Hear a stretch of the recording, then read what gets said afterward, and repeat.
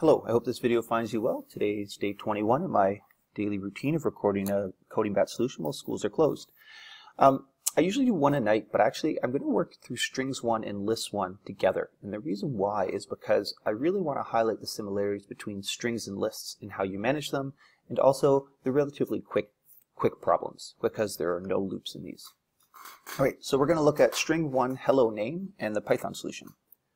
Given a string name, e.g. Bob, return a greeting of the form hello Bob exclamation mark. So here we have Bob, we get hello Bob exclamation mark. Alice, hello Alice exclamation mark. Hello X exclamation mark.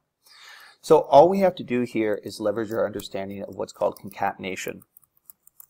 Concatenation is the process of adding strings. And in most programming languages you can add strings simply by doing this. Return, and I can put string 1 plus string 2. And notice if I hit go, I'll get them all wrong, but I get string 1, string 2.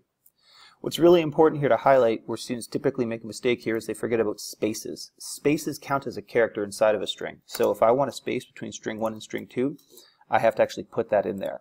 I can put it in either here, or I can put it in there, but it has to be included. So if this problem is asking you to return, if I look, we always see the problem always starts with the word hello. So I'm going to put hello, and then a space, and I need to put that space there. Now I'm going to say plus the name, which is the variable, and then plus and the exclamation mark at the end. And that's it. So a pretty simple problem, but this is kind of an essential idea that you use all over the place across many languages. I hope this helped. Have a wonderful day.